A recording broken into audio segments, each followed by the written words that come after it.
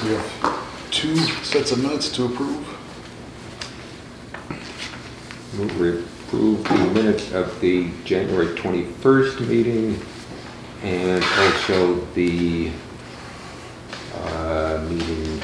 special meeting on February 1st. That was the tour of the building. I'd like to propose an amendment to the January 21st minutes, in that we spent a lot of time with our public comment, and all 5 school committee members and our principal responded affirming the value of our teachers, and I wish that we could have that reflected in our public record.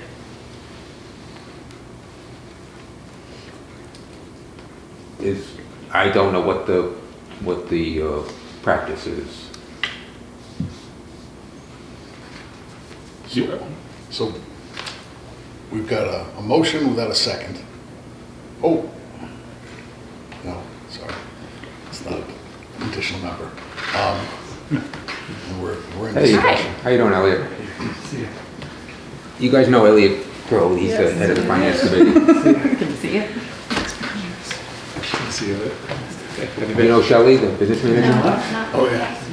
Hi, Shelley Frida. Nice to meet you. So since we don't have a second. Well, I should second it just for discussion. So that we, just to find out that if that's the will of the committee, then I can go back and certainly put something about that in. You made the original motion I made the motion to, to approve the minutes. and she's amending that, right? Or you, I'm proposing an amendment. or, Let's make the amendment specific. So I propose the amendment. You propose to amend the minutes by adding the statements. Okay, I Yeah. propose to amend the minutes by, to reflect that all 5 school committee members and the principal responded to public comment affirming the value of our teachers. Okay. Second?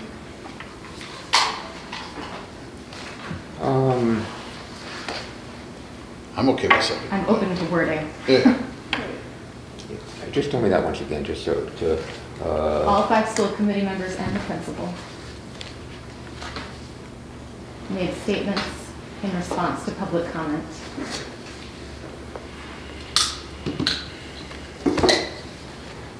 Affirming the value of our teachers. now,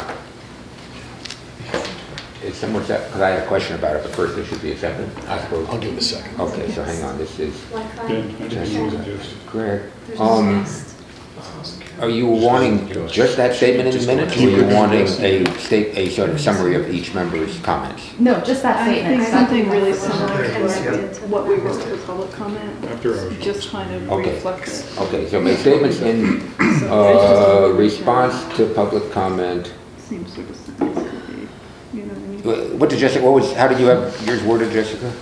I said that all school committee members and the principal individually responded, affirming the value of the teachers. That's all I wanted to say. I just wanted that reflected in our official record, because I don't feel that the issue has been fully put to bed. Okay, so let me read this again. All 5 school committee members and the principal made statements in response to the public comment affirming the value of the teachers. You say personally affirming, I don't know. Individually affirming, Yeah, you said that one time. I don't know, you just have to make, I just want to make sure that I get this the way you want it. Is that okay? that's fine. Yeah, I'm open to other suggestions.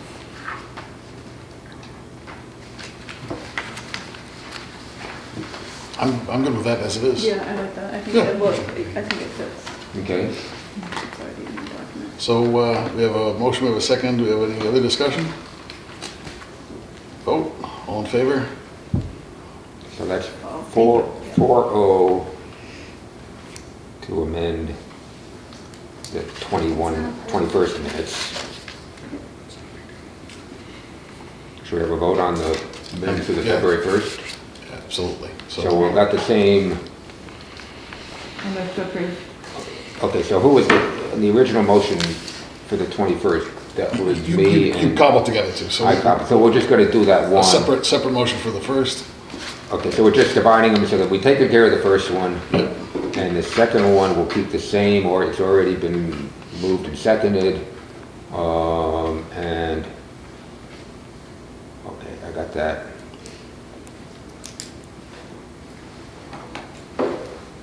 All in favor? Aye. I'm abstaining. You're absolutely right there. 3-0. Yay. All right. Okay. All right. Financial statements, signing the warrants. There are 7 warrants presented for signature totaling $68,855.27. Happy to take questions if you have them. The school choice and general fund expenditure reports were sent electronically. Again, happy to take questions. There's nothing major to report since our last meeting. We just met a few weeks back, so there's not a lot of change, but I did want you to know that as we're going through the shared central office expenditures, I'm just paying close attention at all of the elementary schools to make sure that the line items that are in Frontier do exist at the elementary level for 20 and for 21. There are some instances where one school has this and then the next school doesn't. And so I'm just paying close attention to that. I don't think it's a financial issue in any way. I just need to potentially move some funds around. So just wanted to know if that's on the radar. And I think that there is a larger boiler update, but what I know of it is that we're going to move forward as discussed with the school choice funds and then the building use rental funds that we have available. And once we get through the bid process, it does look like we're going to have to put it out for bid. And then the freezer condenser replacement, I understand that that's already in process. Have they been here yet this week? Yep. Okay. And the estimated cost on that was just under $10,000, and that will be paid from the school lunch account as we discussed. And then we'll have budget conversation in greater detail, but on the timeline right now. So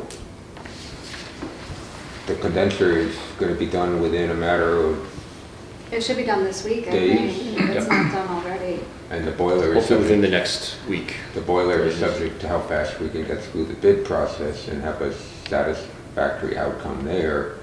And then once that's done, it's just a matter of days. May not be till mid-March. Say again? May not be till mid-March, Okay. according to the timeline, because we're going to have to use FERCog for that process. Right. I was talking with, emailing with Andrew Woods today regarding, they got a pretty full plate right now, and so we might be able to, they might be able to send us over a template, because it may be pretty straightforward for us to do. So we're working on that right now. Great. You saw that, right? Yeah. All right. Do we have any public comment? Oh. All right. So I guess on to unfinished business. Update on the capital request. The boiler, we already forgot where we could get there. And then on to the budget. Capital request. Before we skip over that. Yeah, please. Obviously, we had the tour on Saturday, which was great. And I guess I just wanted to check as far as the process going forward to make sure that we have to, I mean, I've seen other departments in town have already submitted, the town has a form for each item, okay, and, you know, to which is supposed to be attached some sort of way of coming up with a cost, whatever you've got for a cost estimate and so on. I'm sure you're familiar with those, but those actually need to, you know, we have to, I guess, decision here as to what we're doing, or have we already sort of decided, and where is Bill as far as getting that paperwork submitted?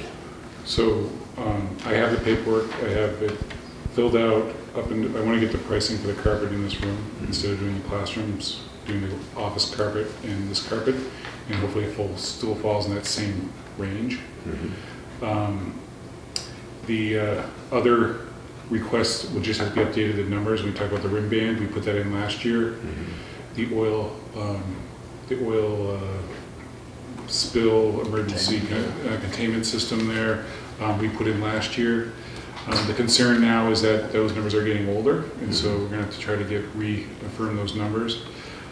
Bill put a call into Scott today just to hear what he had for thoughts on prioritizing. He kind of deferred it back to the school. You know, they saw everything and they understand where things are at. So I think the rim band project's going to probably be one to be funded over multiple years. And So we're kind of lining up the indoor carpet, and the rim banding is kind of our A list, and then the B list be the oil field, calling it an oil field, but the oil containment system. And then C would be the windows, because windows is going to probably be a multi-year project too. And so I think it's probably something we'll push a little harder next year for getting not just the price of the windows, but what the full installation is. And then maybe we build a plan that says we want to do so many classrooms a year over 3 or 4 years, and if we're getting that number around maybe 20,000 a year to do that project. So that's my thoughts on those. Can I ask you to list those in order of priority once more, please? Sure. Number one being to start the rim band project, which will be over multiple years. The second one would be carpeting, upgrades the office carpet. Ben, jump in if I misspeak, because this is, Yep. and this room that we're in. And the guidance area, which is a smaller space. Now, that needs to be, since I'm guessing that number might not exceed 10,000, that needs to be presented as a multi-year plan to address all the flooring in the building, and therefore to make sure it follows the rules for capital project. So that will be over, the carpet together right now is, what was 13 or 18? Oh, that much? Yeah, Oh, just the square footage and such, so. Okay. Then that's not a concern. Right, and so, but the problem is we need to get a new number for this room. He's hoping to get them in here this week. Okay. I just, there's still time, but time, all of a sudden there's not. And Right. so we just need to. I hope to have it submitted by the end of the week. Okay. And then, so that would be the A list, hoping to get that funded this year. And the B list would be the emergency oil, I don't know what they call it. It's fixing how the oil is being stored and spill preventage, and a manhole cover. It's kind of this whole system together. And then this last one is the windows on the north side, or South side. south side. Yep, this side. Right, those are the ones we're done. Thank you. I messed up yesterday too. One second. And can I make I apologize, I know the meeting's going to run long, but what is the ring band system? Just a quick Sure, so, I can show you a picture. yeah, around the perimeter of the entire building, it's the rim band, the material that's closest to the ground. Beneath that is the wood's rotting out, so there's no structural issues, but it's pretty significant as you start to pull away it actually. Right. So the siding is mostly yellow, and then as you get down, there's a green aluminum sort of thin sheet metal, and behind that is wood that's rotting. Yeah, sort of a foundational kind of material. Yep, and the rim band is frequently being damaged by the wind and winter weather. Thank you. Yeah.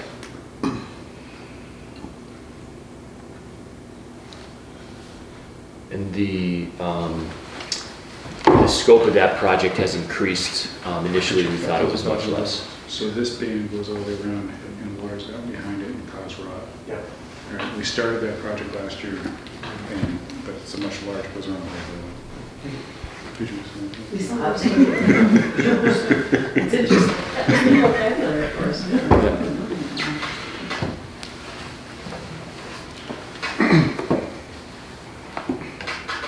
Anything else on capital? So I'll submit those and I'll CC the committee so you guys can submit it. Great. Outstanding. All right, now I guess it's on to the budget. Okay, so everybody should have a packet in front of them. Elliot, did you get something? Yeah. You can have mine right here, because I've Well, got, Keith's not here, so you can take Keith's. I've got already.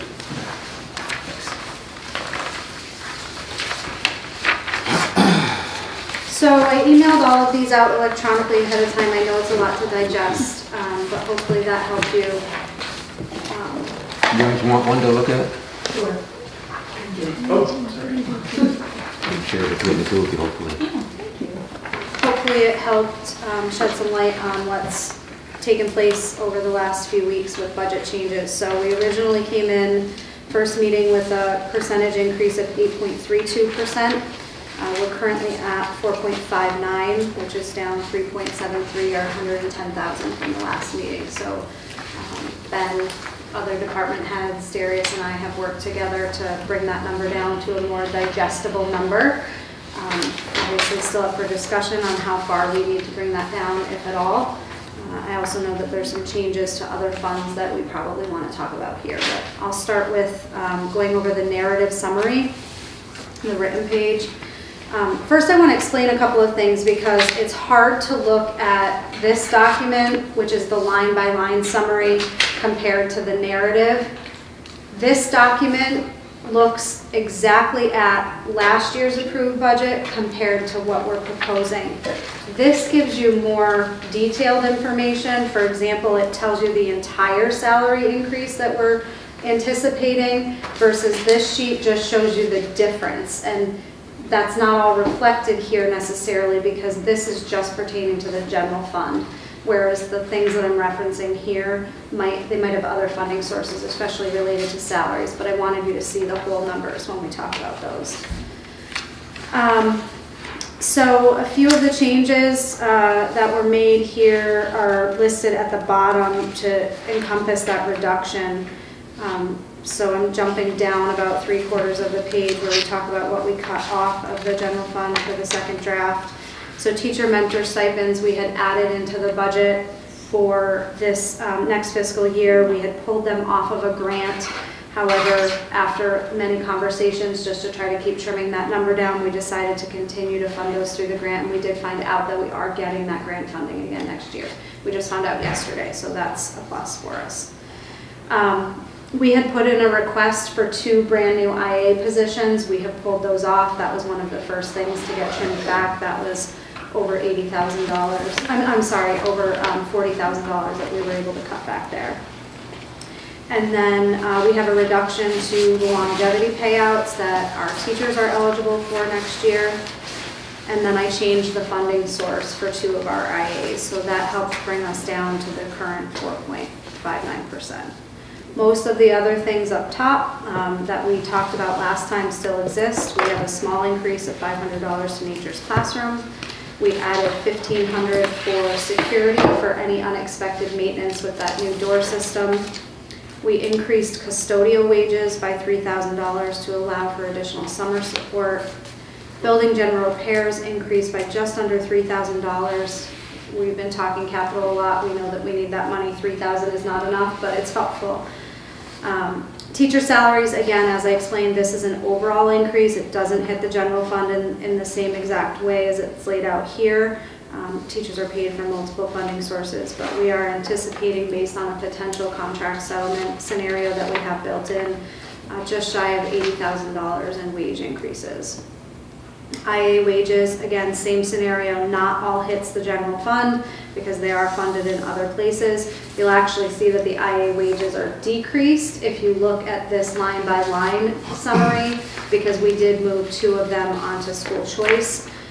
But the IAs collectively will see an increase of $21,000 based on their contract that was settled last year. We talked last time about the special education revolving fund. The revenue has changed over the last few years. We're unable to continue to fund that line at such a high level, so we've had to move 2 part-time staff back onto the local budget, so that was an increase of $45,000. That was directly to the general fund. And then there is a wage increase of just under $8,000 for any other personnel, central office staff, administration, principal, custodians. We have left in at this time that team leader position, which would be hired under the teacher contract. We're hoping that we can leave that and move forward with this position in the budget based on the needs of the building. That is an increase directly to general fund of $55,000. So you have the percentages there at the bottom just to give you a general idea of what we're talking about for numbers, percentage increase from 1 to 4. And then I gave you some school choice info, although there is a more detailed sheet here, but I just wanted you to have that little snapshot of what we're looking at. I'm happy to take general fund questions before we start talking about school choice, if I can clarify anything, or if there's something specific that you want to talk about. I was wondering, but it's probably a question for Ben. How many IAs are there in the building? Currently, Mhm. 24. And how many of them are one-on-one? Give me a minute. Okay. Just to- Okay. go ahead. So there's 24 currently, but we do have a placeholder in for a potential part-time that would be funded this year through special education, but next year would need to get funded in a different spot. So I've looked at last year to the current, last year's budget to the current actuals to what we're projecting for next year. And we're fluctuating between 24 from what was budgeted last year to 25 going into next year. We're currently at, if we do hire this other position, 24.5 for our actuals for this year. There's 7 currently.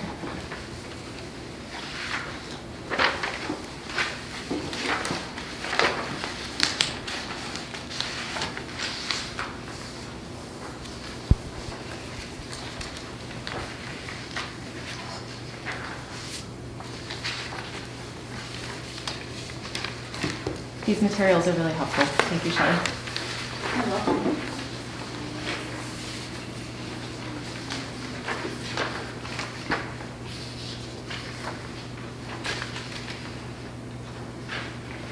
Yeah, I mean, as we look at these numbers and sort of Pareto it out, the heavy hitters are some of the least movable, right? Yeah, there's not a whole lot left to trim back. We're kind of at a point of saying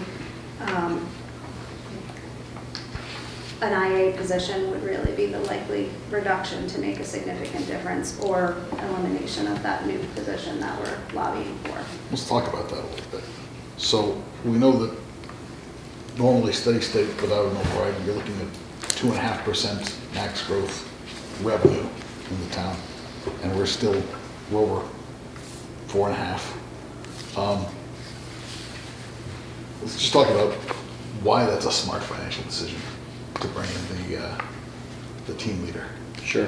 I think just with the needs that we have across all grade levels, our special education department, who consists of an amazing group of educators, are stretched very, very thin. We've seen an increase in needs across all the grade levels, specifically in early childhood, where we have quite a few REACH referrals coming in each year, so that add to the special education numbers. The team leader would act as a go-between in central office and the special education department. They would help with educational evaluations, help lead classes, help provide small group instruction at time as well. And when some students are really struggling, having big feelings, if you will, to help out in times of crisis also.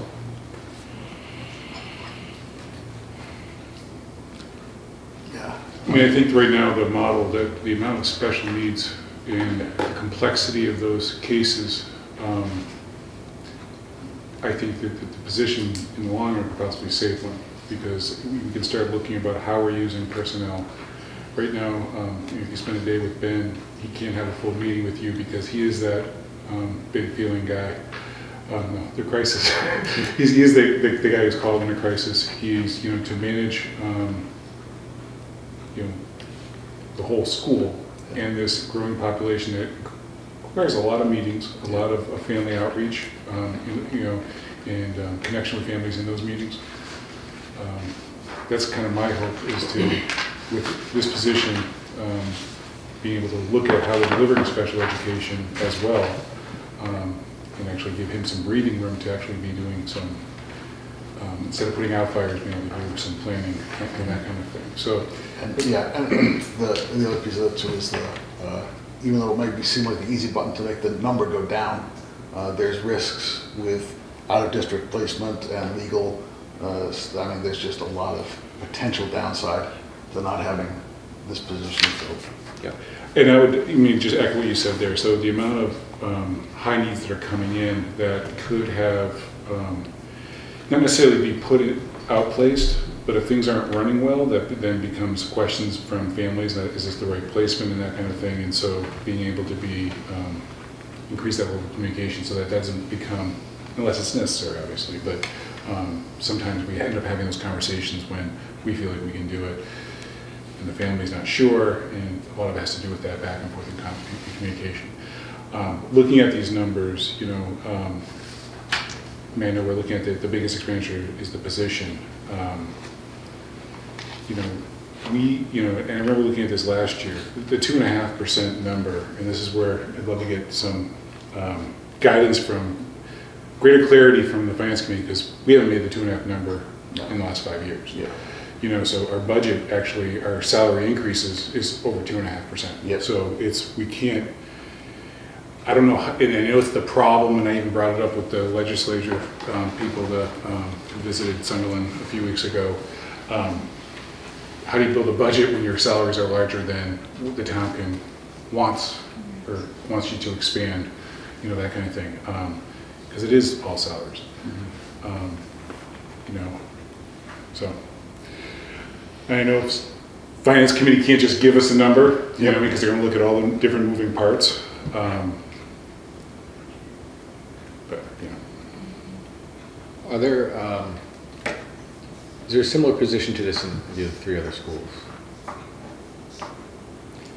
In all 3 other schools, no. There's a similar position to this in Deerfield, and there's a similar position to this in Frontier. And at Deerfield, there are additional positions that don't exist here as well, such as school adjustment counselors, full-time special education secretary, multiple guidance counselors, school psychologists, kind of a dual role. Because I'm just thinking that there should be some sort of, and keeping in mind that all the schools have different needs, you would think that it would be somewhat, not necessarily streamlined, but there would be some similarities between the positions at the 4 schools in this regard. I would say yes, however, the smaller schools have lower incidence, right? And so the principal can take up more of those incidents, you know, and there are other roles. Each building is kind of done differently depending on their staffing. You know, if you look at, you know, Conway, which you had 135 students total, you get twice that, you know, just under twice that here. You know, you're talking about their school psychologist can act as a leader, or, you know, the principal can act more as a leader. You're talking about the number of cases, you know, that's, and we're, as you just explained, Deerfield, which is more similar. I mean, Deerfield's numbers, I just happen to have the sheet in front of me, and their populations is just around 386. So, you know, it's 450 more. But they have multiple positions there. So, Yeah, it's, and then so Whately and Conway being significantly smaller, is the level of need here, even though we're smaller than Deerfield, greater? They have a larger staff to deal with that, but do we have a greater need? And then is there any other way that we can look at shared resources in any way? And because right now I can't defend that because I can't explain what the other schools do. right, right. And I can't speak to the exact level of need that's at Deerfield. I just know what's here. Right. And what we need, yeah. The shared resources part also gets tricky. We are trying to do some shared resources of sharing of BCBAs across. We do shared resources of PT and OT, you know, those kind of positions across. The problem with the case manager is basically what this person would be doing a lot of case management work. You start sharing them across, you know, I imagine the small schools could share, but what percentage are they here? And if they're not here during, you know, days of crisis, you know, it's a tougher model to swing. Because I do hear that the needs here are unique, but I don't know how they compare to especially Deerfield. You know, and I always look. Deerfield also has a rise in special ed, significant special ed. And I've kind of said this, like, we're doing a better job of identifying and getting programming that's in place. And I think there's also a better education even amongst the parents coming in about the availability and what can happen.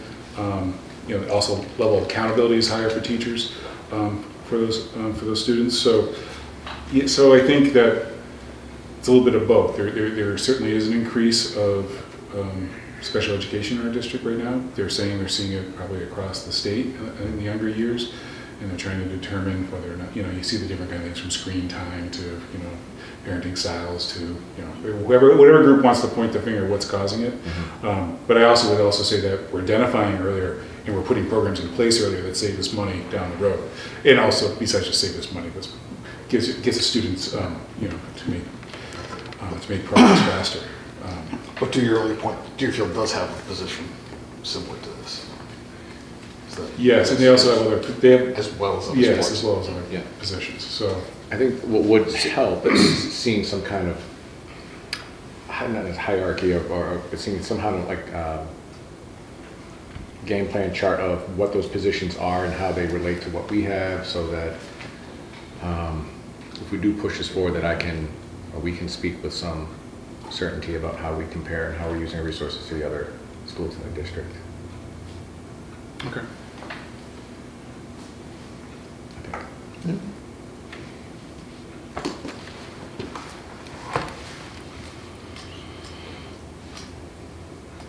Additional comments? Choice next? Or? Yeah, so we can talk about school choice. So there was also an attachment for that. Our school choice revenue looks to be a little bit up for FY21 compared to FY20, not a ton, but certainly helps. That's based on a cherry sheet that was issued in January, late January. So I think when you look at the number here and you see the significant increase over last year's expenditures, it's a little bit shocking. But with that said, we have built the account back up. We do have some reserves that we're planning on having at the end of fiscal year 20. We're looking at $160,000 roughly for a balance rolling into next year, which is quite a significant level more than what we currently had. Going into 20, we had $96,000. So we're doing a good job of putting some money away, which is what we wanted to do going into this budget year. So looking for next year, one way to reduce the general fund budget is to put some of those expenditures on school choice. And it is more than what we would be bringing in for revenue, but we were talking about trying to spend a year in arrear. Well, we're not there yet. We don't have a year in arrear built up, so we do need to live live, whereas some of the other schools are able to spend what they earned last year. So we're in a little bit different position with that, and short of eliminating additional positions, funds would need to be absorbed either here or in another funding source. And at this point, all of the other funding sources that we have are really exhausted. We're using any grant money that we can. We're using as much early childhood and special education funding as we can. So the primary increase here is in wages. We do have IAs that we added on. There were wage increases obviously for existing staff that fall under this line already for FY20. And then that sped transportation, we have a $26,000 increase that we're expecting for next year. So that in itself is a significant addition to this line. That's an explanation of the funds.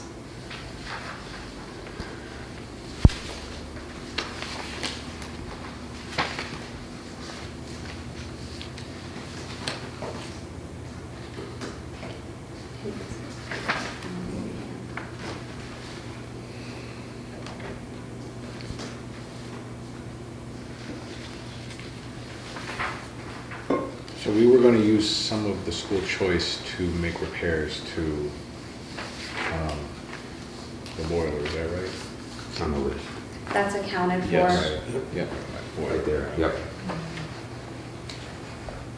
And even with moving those IA positions on here, we're still looking at having an ending balance that was higher than last year? Yes, because our revenue is up. And then last year, I wasn't here obviously, but the budget crisis, I think funds were frozen, and they really, Mark and Judy did a good job of kind of managing what got paid from where, and we were able to end the year in a better position than they anticipated we would, so that's helping build up that surplus. We're looking at going into FY21 with 162,000 and leaving FY21 with 153,000. So we're looking at using about 10,000 of our rollover and all of the receiving money that's coming in. And it still leaves the school in, a decent position, and I think there's going to have to be the goal of continuing to try to build that up, not growing it year after year. I feel like we're kind of at a point where if the choice numbers stay where they are, we really can't spend more than we're bringing in. Otherwise, that's going to quickly get depleted. It would put us right back where we were. Yeah, Right. anything below 70K is nothing at all. Yeah. I think it's uncomfortable. I don't think that this is the ideal situation for us to be in. But I also think that unless we're deciding to cut several staffing positions down, and maybe that is the end result. Then we'd have to work with that staffing, and you guys would have to provide some feedback on that. But that's the reality is, as Greg said, it's the increase is salaries alone. Yeah, I struggled with when I looked at some of the numbers that we're moving 2 IA positions onto school choice, and that was part of what's bringing the budget down, or the request down. I struggled with, I feel like we're going back to where we were. And so when I read that, I was like, that's not the direction that I want to go in. I felt like going into this year, that was exactly what I did not want to do.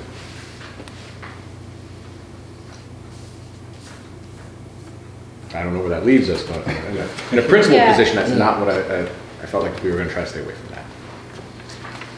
And I think part of the challenge is also that our other funds are not as healthy as they were. The special education revolving fund, that essentially is getting all eaten up in this year, which helped support the current year's budget numbers slightly. So, pulling that 45,000 off of special education, that's our 2 IAs right there. So, we're borrowing from one pot and putting it in another, is essentially what we're doing.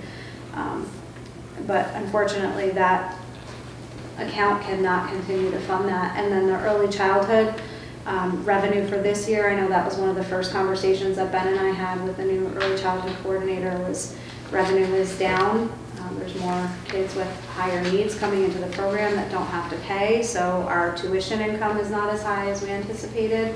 And going into next year, we're seeing the same thing happening. So, And we ended up cutting the extended day program this year for preschool.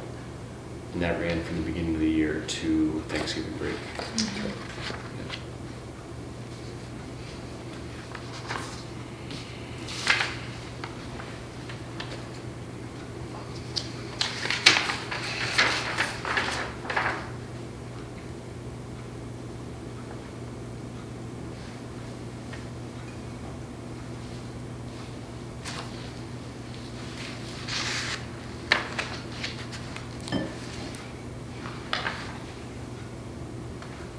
Anyone else?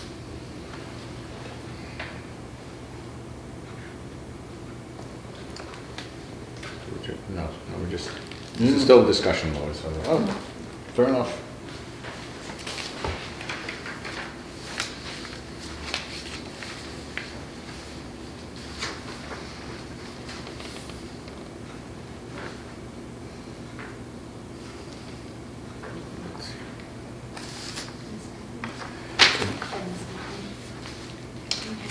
That's true. Holistically, from all the schools, we don't usually line up the schools together unless it's in our favor. Frontier's assessment will be down in Sunderland this year. Though the budget hasn't been released by Frontier yet, but we know that the enrollment for Sunderland is down 11 students. So that's likely going to cause a savings for the town.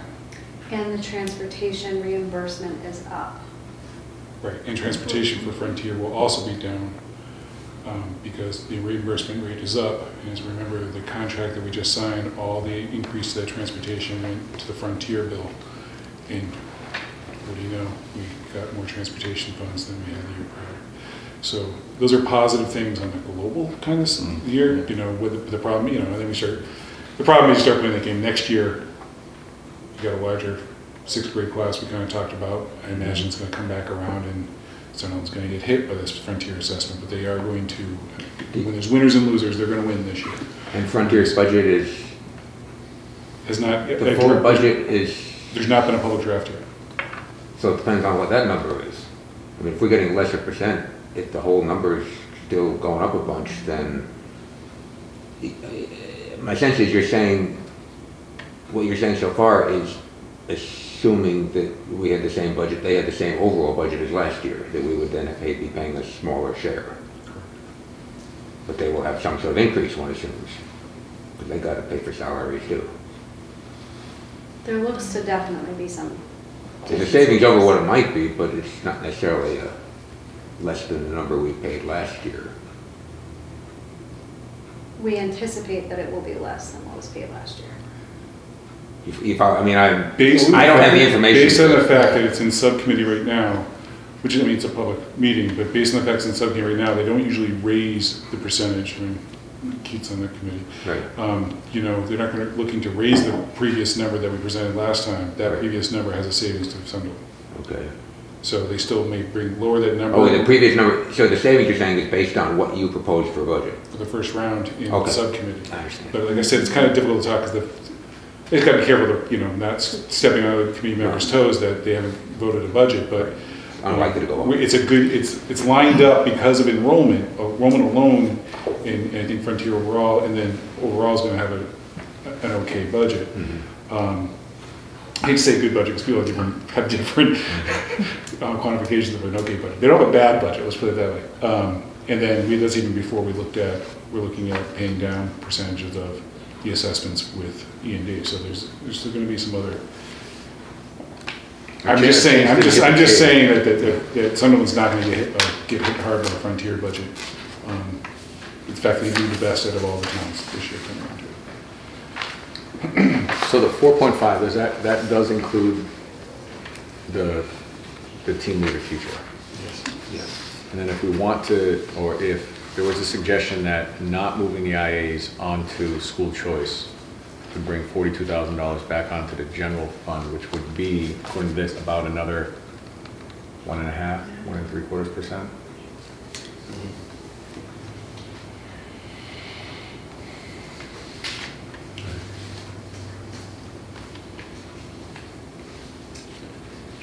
Yeah, around another 45,000, so.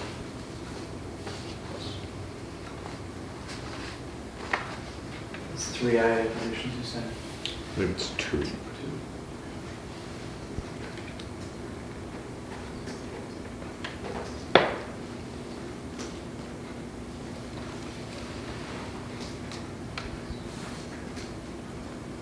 So I feel like those are our negotiating positions right now. Whether or not that we, as a body, we would, I mean, we're not voting to accept a team leader position, right? It's recommendation. You're voting on budget. And whether that's going to be included or not. Right. I mean, you can within your authority to go into line items of the budget and make recommendations or, you know, those kind of things, but overall. So really, I mean, everything on the budget is, as you're saying, is very, everything's tight. The only thing that...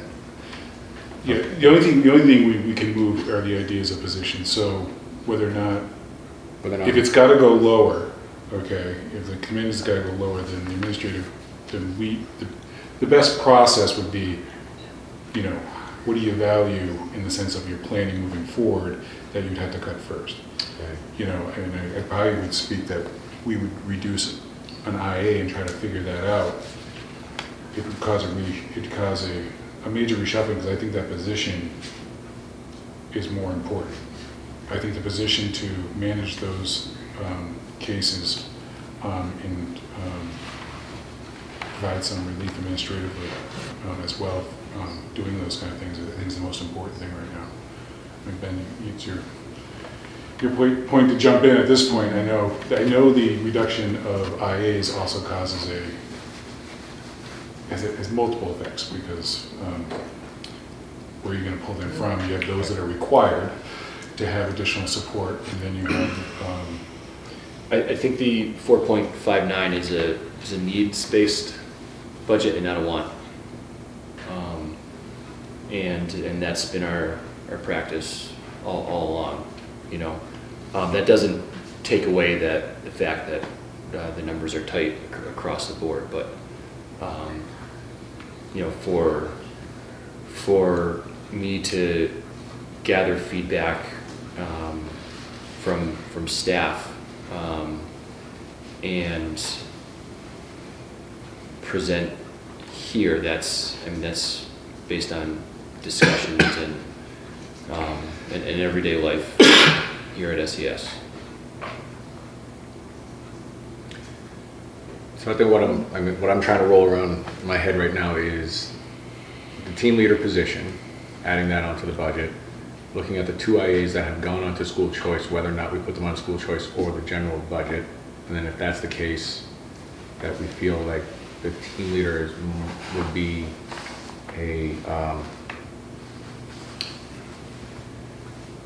might take precedence over one of the IA positions, if we had to choose.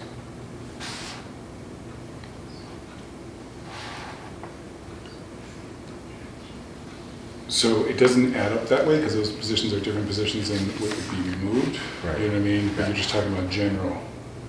You're talking about general stacks of. You're talking about employee number, and you're trying to reduce that number to get you that. What's the number we're looking at for IA? You know, if you reduce by 1 IA, it drops it to 3.6. Yes, 1 IA is not a full percent. It's about 3/4%. Because it's also you're gonna cut step 1 because it's union. Right. So step 1 is it's not even 20,000 a year. You know, so again. Right.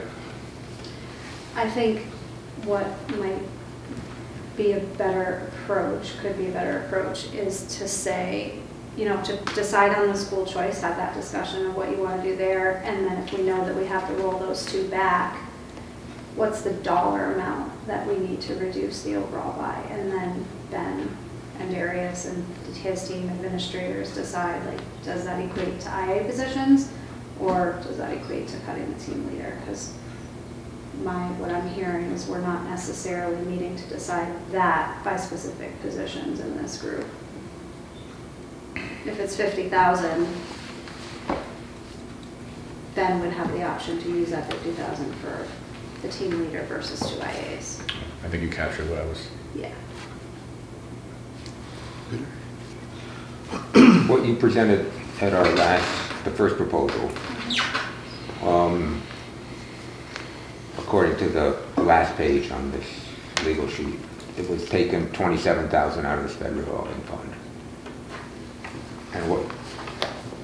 And what you're presenting on this one is taking 56,000 out of the sped revolving fund. The last time that we met, I think I had the caveat on our summary that I hadn't fully looked at all of those funds yet. Mm-hmm. School choice was one that I had definitely looked at to start to plan out, but needed to go back to Karen, the SPED director, and Amy, the early childhood director, to work out some of those other ones.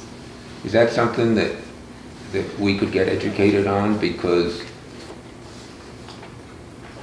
there's obviously been changes in how that is used recently because of all the changes in the Horizon program and the amount of money that's been coming in and the amount going out specifically for that. And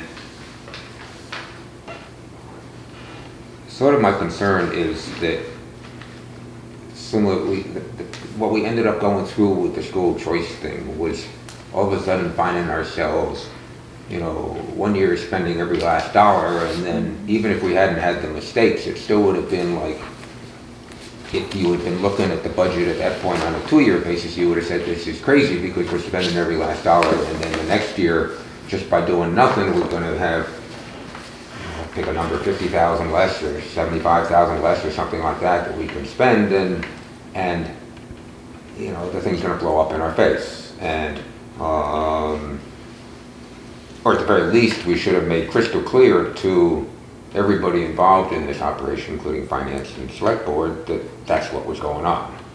So there was no looking back, well, why didn't you tell us, or something like that. So I look at the school choice presentation here, and while I think I wish it was spending a little less, because I wish at least it was spending no more than we think we'll take in, okay? But it's not too much beyond that, but I don't, you know, it's getting at the area where I think that's, you know, I like the trend that we've got, but I don't want to reverse it. It reverses very quickly if you don't watch out. With the sped revolving fund, I don't have a clue, okay? I would love to see a page that laid out, you know, FY20, what we started the year with, what we took in revenue, or are taking in revenue, what we're spending it on during the year, and then what we're projecting for FY21, which then included the numbers that you've used in building this budget. It was just, we would have a look at it and see, like for example, I have no idea whether using this number at FY21, that has us ending FY21 with a projected sped revolving balance of 0. Okay, and if that's the case, okay, then what's that say about our FY22 budget? When we're, you know, when you say, well, gee, that's next year, we can wait till next year, but we continually get feedback, we got to think longer term, and it's hard to make that sort of judgment if we don't have the information.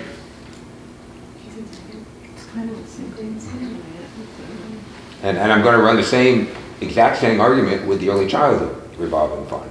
In other words, there ought to be a nice little one-page thing, just like you got for school choice, same time frame, you know, current year and coming year, and same showing where we're looking for year-end numbers so we see what's available going forward. Because otherwise, we're just like blind as could be. Yeah, the early childhood is a moving target, so that one's a little bit more complicated. We do have projections in. When I started the beginning of this year, there was not a great model of how funds were being budgeted, so I have a similar workbook like this for early childhood and for special education. And it's been shared with my office staff as well as the directors of those departments, and they're updated by them regularly. So for example, in early childhood, if we take in a student mid-year or if a student leaves, Amy's going in and updating revenue and tuitions accordingly, and same thing with staffing if we have staffing moving. So, you know, we definitely have those pieces. They're just not put together in, you know, this format. I can tell you verbally that the special education account, we are using every dollar of the tuition we're receiving from another district for FY21. And in FY22, will there be Same that tuition coming in? Same anticipated. Yeah, assuming Same the child anticipated is tuition. here. So the problem is that I think what you're trying to ask for is, I understand what you're trying to ask for, we can do a better job of showing you those budgets. However, the budgets change and can change from month to month and definitely year to year, and even month to month. And so it's kind of like where the state is waiting to see what its revenues are to depend on what they're going to do for their budgeting and what they're going to give us. We're kind of in the same way within our own revenue thing. So we have a school choice student here who gives us, or several school choice students here that give us a certain amount of money. Now we can project they're going to be an issue. They could decide to move in the middle of the summer, and that's a $60,000 change in the middle of the thing. Or we have school choice students, you know, who come or leave, depending on those kind of things, and those numbers go up and down. So our school choice numbers are also up because our school choice went up. Right. By how many spots that was, but you know, it could go down next year. You know, we have these flux of you know, people coming and going, that kind of thing. So that's the part where it's like our revenues are not consistent, and so we can try to project, but I mean, it goes back to this budget and Sunderland's budget, elementary school's budget is so tight that any fluctuations in those revenues causes a ripple effect of the whole thing. I know you guys all know that, but it's tighter than any other of these other schools in the sense of that they can handle a ripple effect because they have padding in those different areas.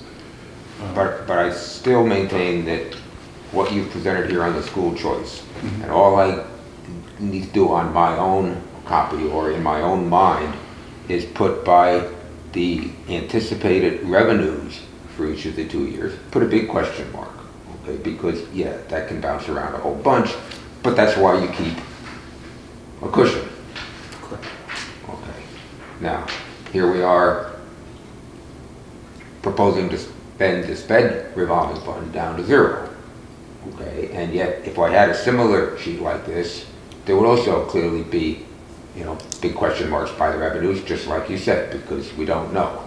But, you know, this is how you get yourself in trouble when you eliminate any cushion, and then all of a sudden, you know, not everything goes the way you like it. Now, I'm even willing to do that, okay, if we make it absolutely clear to everybody else at the table, and I don't mean this table, I mean the town table, that that's what we're doing, because, you know, otherwise we're going to look around next year and something happens and, whoa, instead of taking, you know, 50-some thousand out of the special ed revolving fund, you know, maybe we're trying to work off a deficit and, you know, we can hardly use anything. And then, you know, we already know we're going to get another teacher that, you know, another teacher, because we've got anoting section coming the following year. And I don't want to be, I think we can do, I think it serves a purpose to show what's going on in those funds, even if we realize you take certain parts of it with a grain of salt.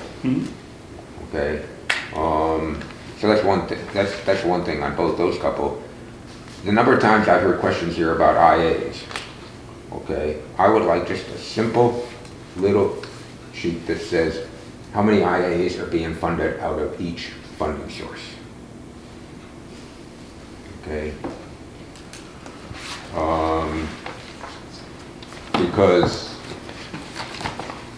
you know, it'd just be nice to have, it just sort of make life simpler. Where are they coming? Where are they being paid from?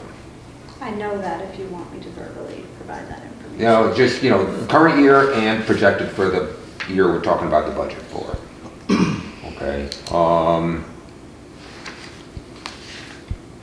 And then the other thing I look at the last page on this, you know, the whole budget detail sheet, is I looked at when you presented the one a couple weeks ago, the real bottom line, which is the last figure of all funds, okay, was $3,656,000.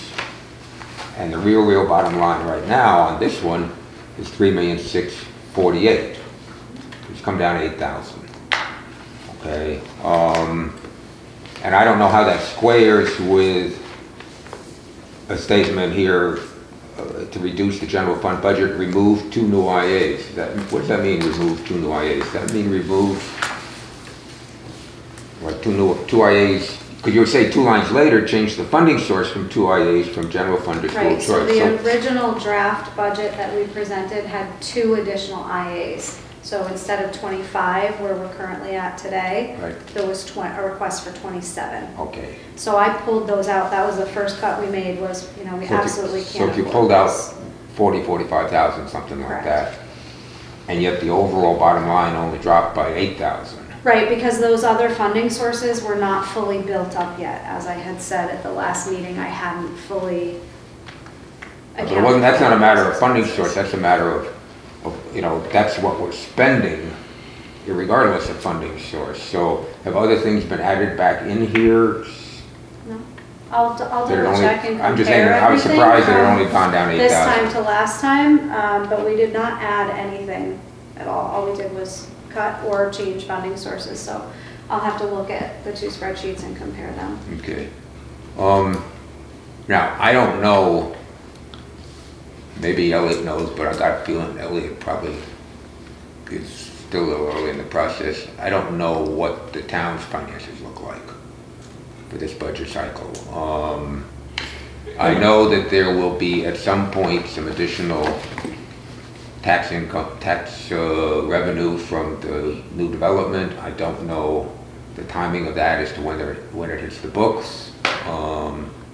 I know, and I think you said it had been communicated to you that I'm pretty darn sure there's no appetite any place for another override vote. so that, you know, at this point, I don't know what's, you know, what the town can pay for and what the town can't pay for. So that I think it would be useful to work on, you know, a less desirable option.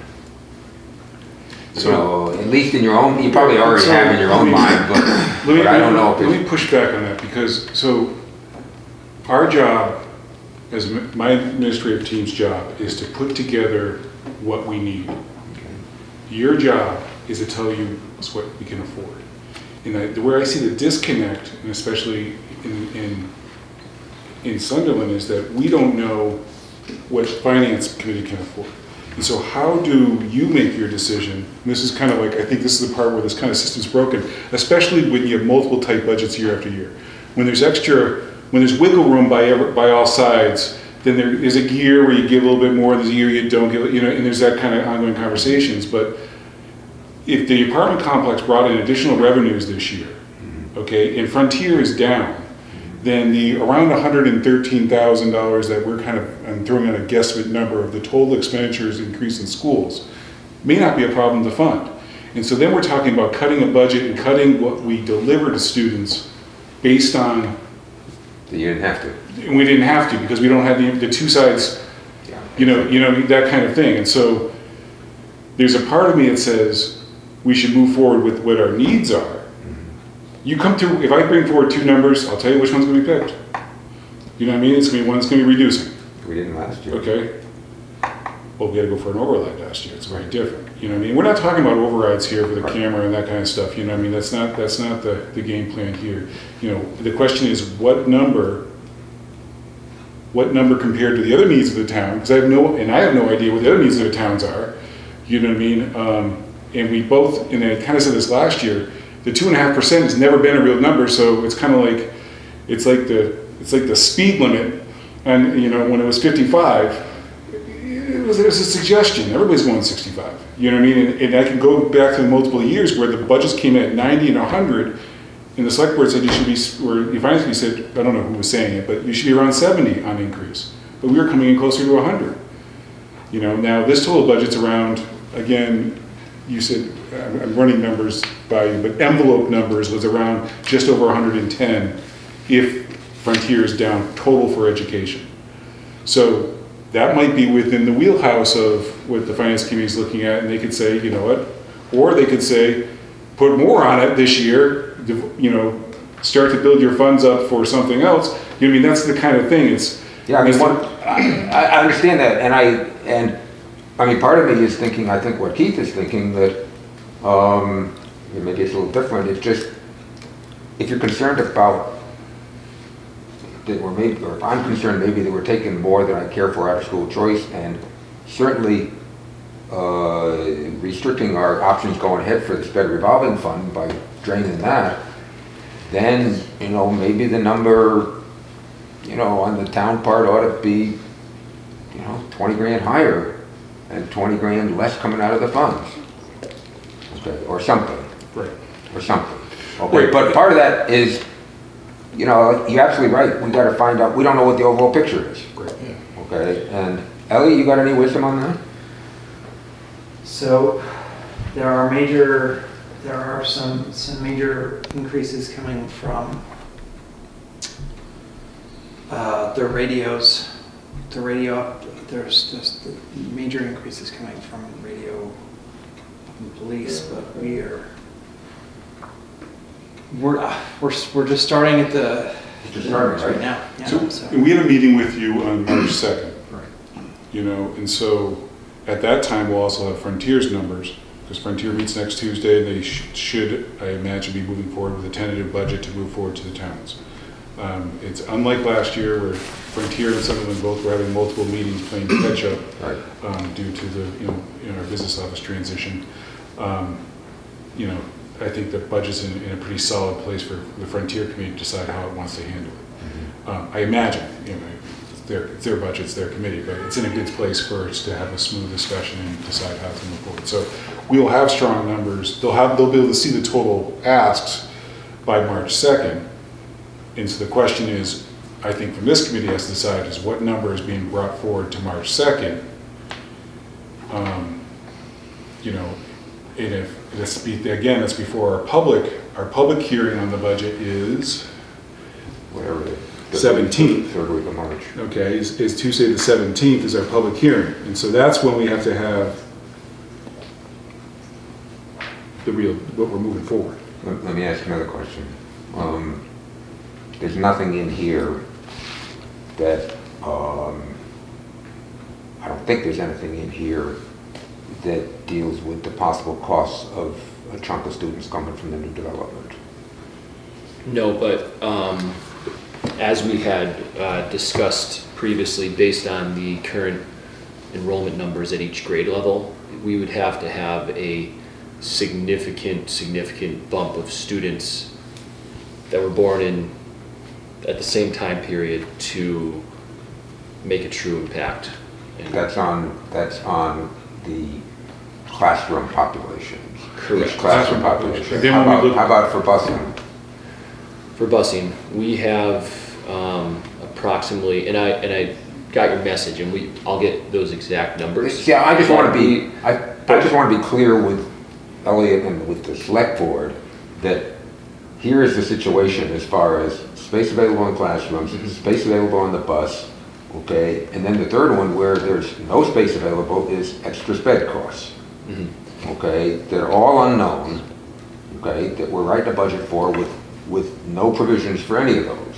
And so I think we ought to make it clear, but you know, on the first two, the classroom sizes, the classroom populations and the busing, this is what we've got for flexibility. Okay? Depends on what size bus it is. There's different sizes. Yeah. But we're not even bus on. No. But I think it just. So, but when Ben and I looked at, so we looked at the other apartments building complexes in the area. Remember, we kind of shared those numbers, and we said if the same percentage per unit goes into the new development, then we would be just fine. We're talking about it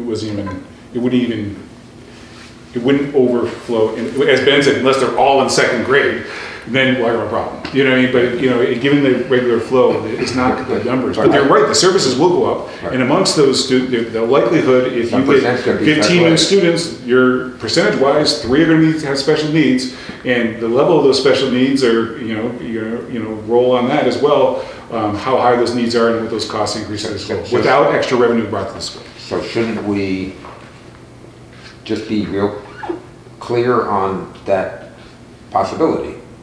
Because otherwise it's like, oh Christ, you know, we gave you $2.5 million, or whatever, you know, Yeah. how many $1 million, so on, and we'll take it out of your budget, you know, to whatever additional costs are coming in associated with that. Whereas if we say this is what the budget is based on, very specifically, okay, and here's, I mean, I don't think it's asking a lot in terms of preparation time or something, just here's our classroom populations and here's what our max is, and so we got this much room, and here's what our busing max is, and here's how many are on that bus route, okay, and then the sped is an unknown, okay, but then say, if we exceed in the first two things, the classroom populations and the busing, if we happen to exceed one of the numbers, even though we don't think we will, we're going to come back for help, rather than having to find it in our budget, because we don't have room, okay, and in the sped one, suppose we get a couple of serious sped cases walk in from there.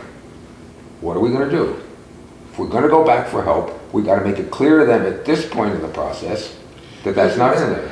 But those aren't, statistically speaking, I wouldn't be betting on that.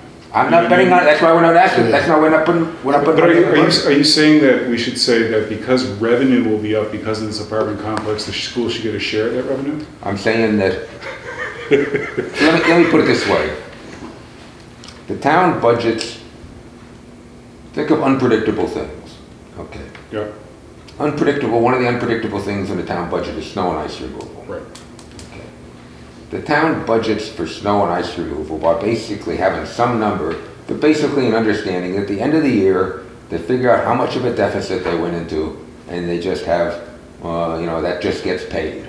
And We'll transfer from free cash. Transfer, right. And nobody gets real excited about it, okay? And we just understand that you haven't got in the budget enough for those unknown events, okay?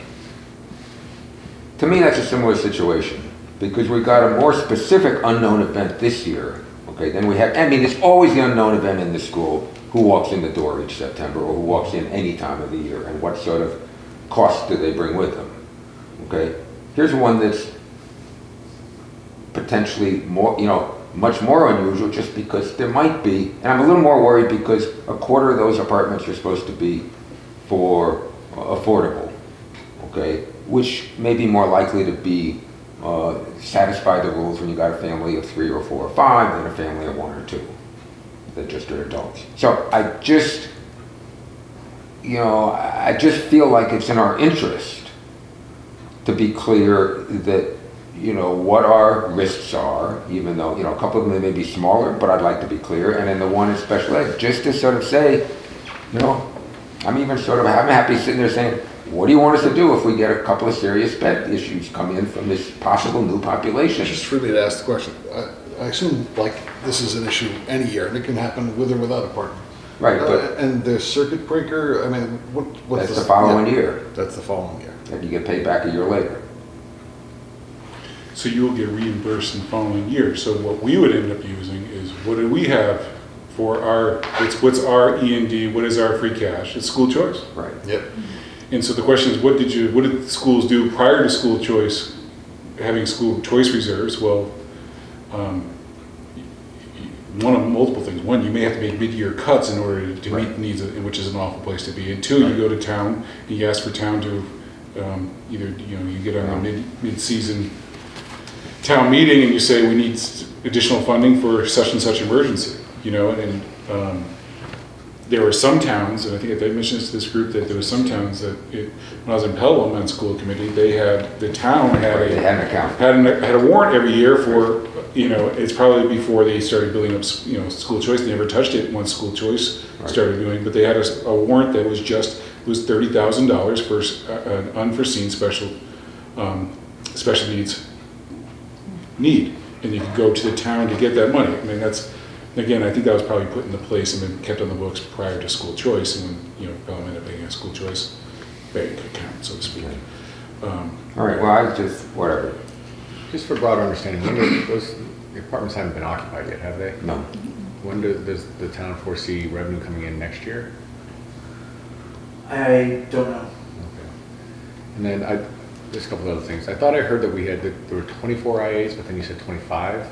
Yeah, so there's funds earmarked in the current year budget from the IDEA grant to pay for a half-time position from now through the end of the year. That position's not been filled, but we've accounted for that next year. Okay. So this year it makes it 24 and a half if we do fill that position. How long does that grant last? We get the grant every year, but we're basically getting additional funding to support this. We won't be able to get it next year. And of those 24 and a half, 7 are one-to-ones? That's what you said, right? Okay.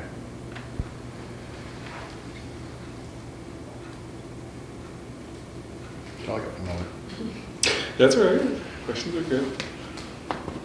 And the other important thing is understanding in early childhood is that students are coming in as they become of age. So, And we're looking at 5 to 7 students coming into the early childhood classes starting from January 2nd through the end of the year. This year. Yep.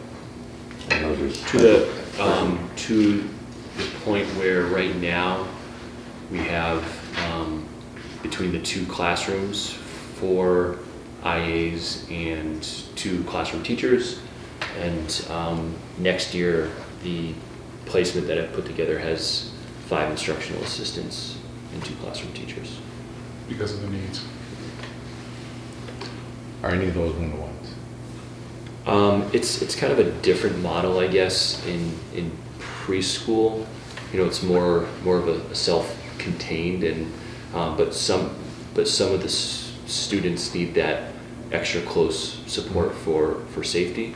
And if you look at if you were to look at the breakdown of where we have support across the building, a lot of that is front-loaded in grades pre-K through 2, so that you know, it's the early intervention acts as the best model to help the students experience success as they become more independent.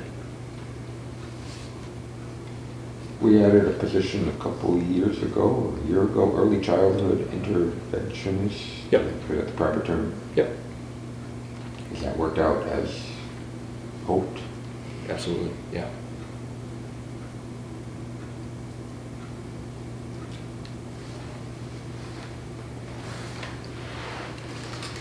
Do we need any direction going forward with what we want to do, or how we? Well, on the 2nd, I say I'm going to be meeting with the select board. Yeah. You guys are really meeting with the select board and the finance committee to propose what we're doing this year. So if you don't have a decision coming out tonight of what you're doing this year, either you're going to have another meeting or Make it up on the spot. or make it up on the spot, or take what you have now going to that. You know, I mean, it's a. I don't see I mean, certainly taking what we have now and going to that is fine as long as we understand that I wouldn't feel locked into like that's what we got to, you know, present through the whole process. You know, right up to the public hearing and then vote on it. I mean, is that, you know. Well, I mean, either you bring a budget forward that you believe is the needs of the school. Right. Until you get told that we can't afford we can't support those needs, we're gonna have to ask you to go back and even though it's your needs we're asking, you know, I mean, there's. But if we go with this to the meeting with the selectmen on the 2nd of March. Yep. Depending upon the outcome there, it may be like, okay, great, we're all set with this, or it may be that, you know, well, we got a, you know, tug of war going on. Yep. We'll keep the dialogue alive. Just to touch on, Keith, we're planning on retreating 9K in the choice money. That's on paper, right?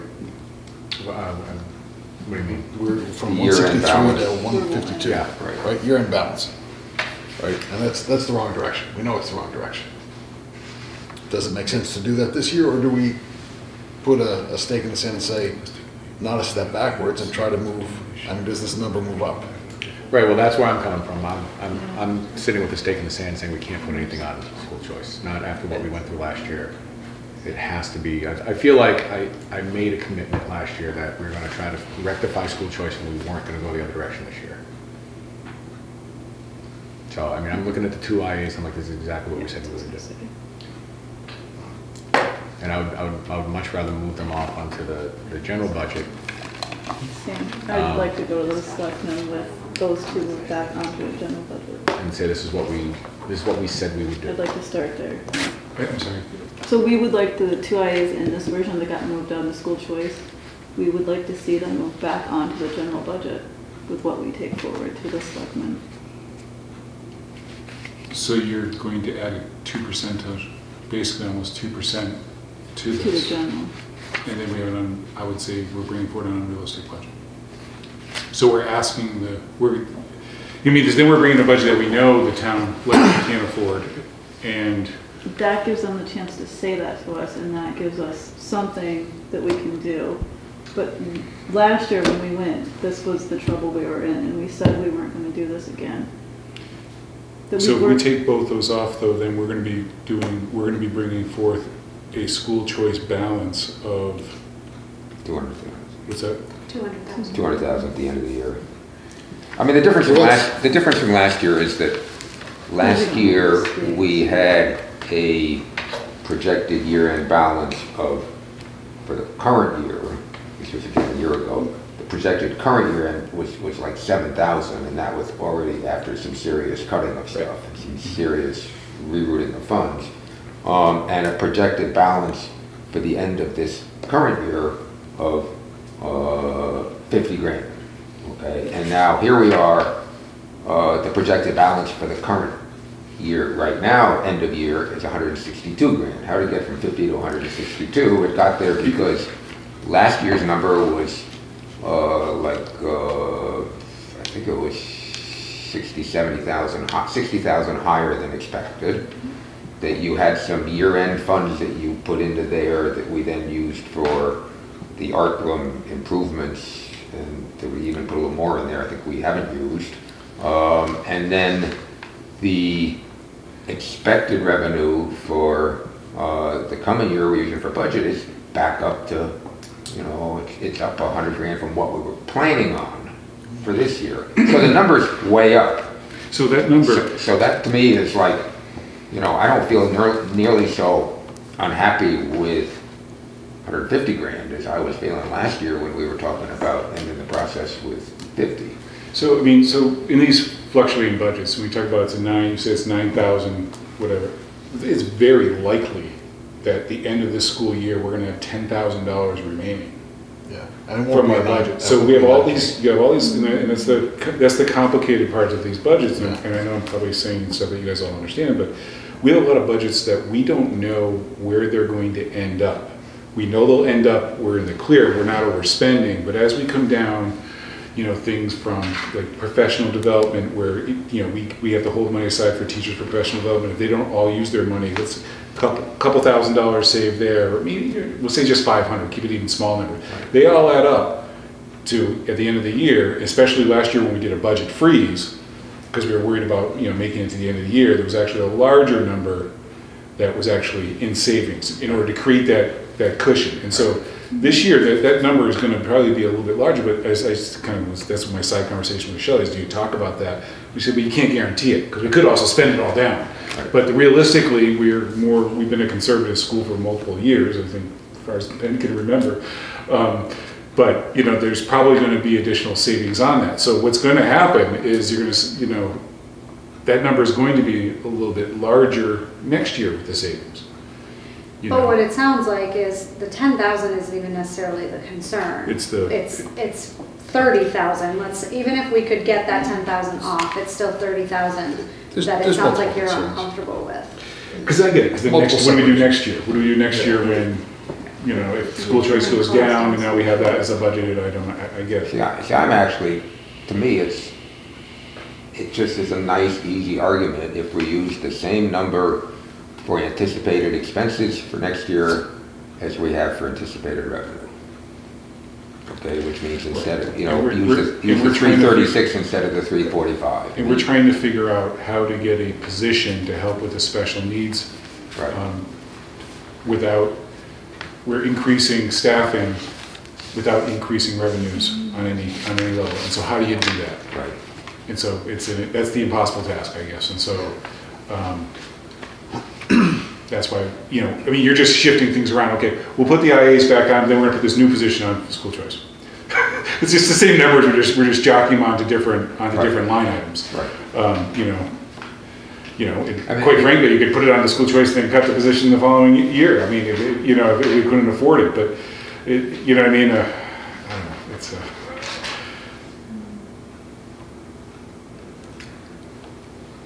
Do we need to vote on something here, or are we just giving you, so Well, I we think just we having a need to know discussion? what direction we're going You gotta in tell for us what March to do. 2nd. Either we're leaving things as they are, and this is what we're presenting, which would mean that you need to be comfortable with the school choice numbers and comfortable with the 4.59, or are we moving some things around? And does that mean that, you know, if we're putting the 2 IAs back to local, are you saying, okay, let's go with the higher increase, or are you wanting us to maintain the 4.59 with bringing the 2 IAs back, which means we need to cut something else? The other, one thing that wasn't brought up is bringing one IA back to local and keeping one on school choice and just splitting the difference. That was my next Yeah, I was middle thinking- ground. You can't take credit for his thing after. That's why I said It's been I was about to say that. been my experience.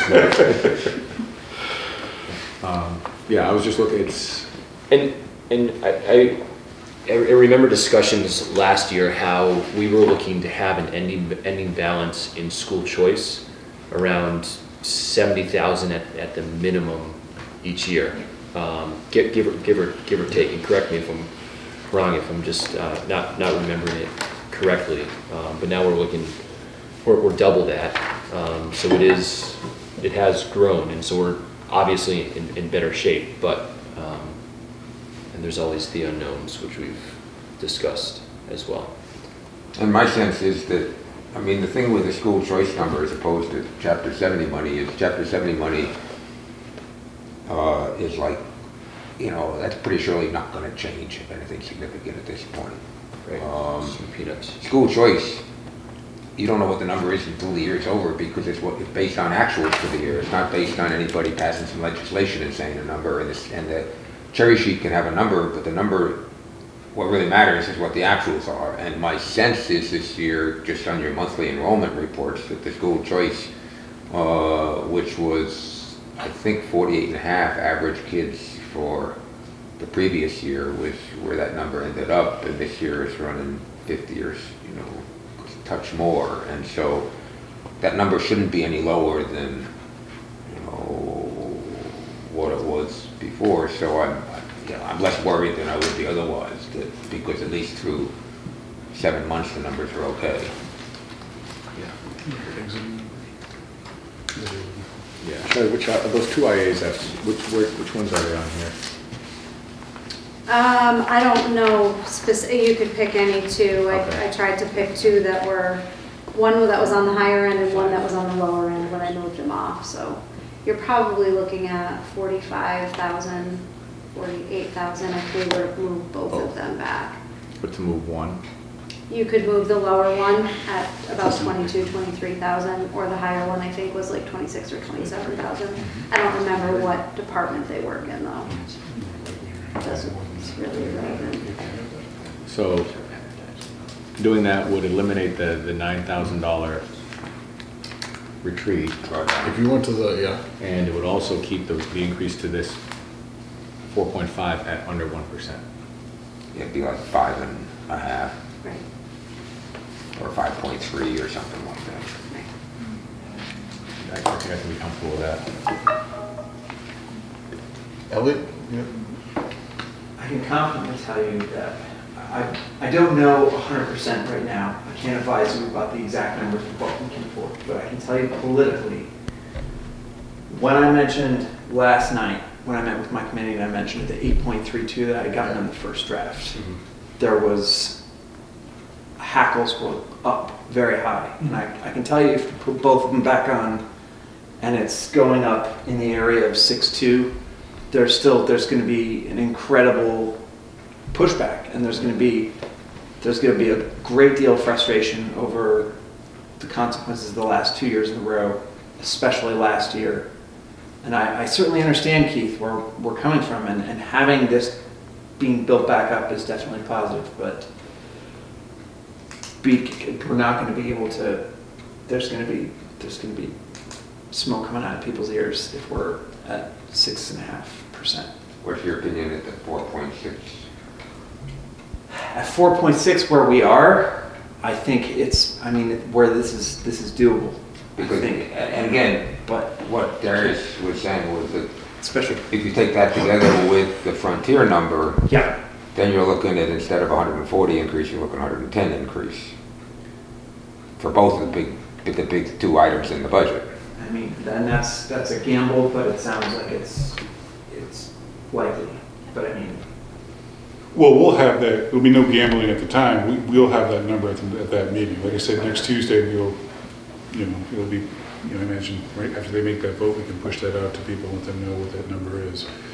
I think if you're willing to put it to 5, what was it? Ends up at 5.4 or If something. you change one IA, that would make it about 5.3, 5.4. Yeah. I think there's going to be arguments, but I think One of the reasons that I'm taking this is, as I'm looking at, I feel like the people with the smoke coming out of their ears are the very people I promised we wouldn't do this again. So it's almost, I feel like that's who we're serving right now. that's true, and that's understandable. It's a rock and a hard place, but and you're looking at one of these is just a boiler repair. That's one IA position right there, almost entirely. So it's. What's the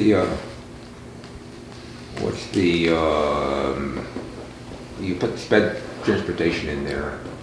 Is that all of sped transportation or part of it? It's part of it. Wait, ask me the question again. Are you talking about the part that's on the school choice? You transferred 26,000 of sped transportation money I into didn't school choice. transfer it, we need to add it. It's in addition to, Fine, okay, what I'm saying is that instead of doing 26,000, you could do 17,000, and then the school choice number would be flat year to year. Put 9,000 back in the regular budget. That was more what I was thinking. Is instead Put of 9,000 IAs, back in the regular budget, which is 0.3%, 4.9. So to clarify, that's taking this off of the anticipated expenses and just, Just knocking down by 9,000 what you take out of school choice so that your number anticipated in your balance is the same for the 2 years. Okay, and then, you know, that's the way to do that with the smallest amount possible is to do it like with that sped transportation money, because you can take any number you want there. You don't have to take a whole position. What we can do, we can do anything we want, we can do a partial position. Okay, whatever. Maybe, Yeah. Yeah, that was gonna be You my know, question. you can come back and say you want the number to be whatever. You're better off saying it that way, and then having Shelley and her crew decide, you know, what's the easiest Or way to do whatever. it. I'm just- Because you want to have some kind of system to your Right. madness. Yeah. And so, Elliot, what I heard you say is that, you know, obviously, you know, with the past couple cycles, you know, coming in with a high number is not doable. And I think we know that, right? But is there any part where either the administration or school committee could be more transparent? So, you know, we just want to make sure that when we present that, whatever that final number is, so that there's just a clear outline of where we're coming from. it really doesn't seem like, it seems that the numbers are all here and it's just rock and a hard place. Right. Okay. I mean, aside from Peter has an interesting point about, you know, the respect revolving fund, but that's not. Right. That's an issue. Right, for the you're next looking year. at, you don't, I mean, there's a point of it, you don't care how you get there, you're just looking at the number you're looking at the bill. Right, you don't care what we eat, you don't care what we ate for dinner, you care what the waiter gave for a bill. Yeah, so, you don't care how much we enjoyed dinner, No, if it was all vegetables or. As a citizen of the Skipping town, the it's part of me that cares. Right. Right, he also wants as good a school as possible, as good a town as possible, and all the same stuff. so am I hearing that we want this to, You have to we go want with to that, or make do you some want- change on school choice? What do you want the school choice number So, to be? sorry, okay, so the other question that, you know, don't need to have answered, but just want to reiterate what Darius said. If the budget is growing by 2.5% just with regular costs, contractual and operating costs, if that's happening on a yearly basis and there is the need for growth, that's just a discussion to have, I think, at the town level. You know? Yeah, I mean, I don't know, and I don't know what the answer is, Right. because right now, I mean, we've got through this year for negotiations, but the issue was that the actual percentage of salaries that moved up was 4.7. Was it this, am I in the right school? It was around 4.7 just in the salary line alone. So we started talking, that's 80% of your budget. There's no way we can do 2.5. And so the question is, moving forward, those other lines, we can't, there's nowhere else to reduce those other lines. And then obviously the buildings are now 20 years old, or whatever the age of this building is, and the number of capital numbers are going up too at the same time. And so, I don't know. Anyway, I want full transparency, you know what I mean? And it's also, that's why I'm saying, it's also difficult when schools take up the, you know, I forget the percentage of Sunderland we take up, but 60 to 70% of the town's budget, and we don't even know what For the, me, it's more like we don't even know what the revenue side of it is. We just kind of hand a Just not being 70% of your budget's bill with not knowing, you know what I mean? Again, going back to the restaurant, we're ordering dinner without knowing who's paying, or not knowing how much money we have in the wallet for this particular meal. The 2.5 is just such an arbitrary and inflated number at this point anyway. I mean, it's, you know, you close the doors, you open them up, and the building's more expensive beyond anything, so. Right. So I think that the kind of choices we're looking at right now, I think would be like moving one IA off, or taking the 9,000 off sped transportation. Or whatever, Or however. So basically, it's just say what you want to say. You want to see level funding school choice, level expenditures of school choice. We want to spend what we expect to take, what they're saying you're going to take in, is that we don't want to spend any more than that. If I can, And I think what I would like to do is to have all of us hold hands in front of the select board and say, here's, maybe it's 4.89, and that's what it's gonna take for us not to have a decrease in the choice in the plan.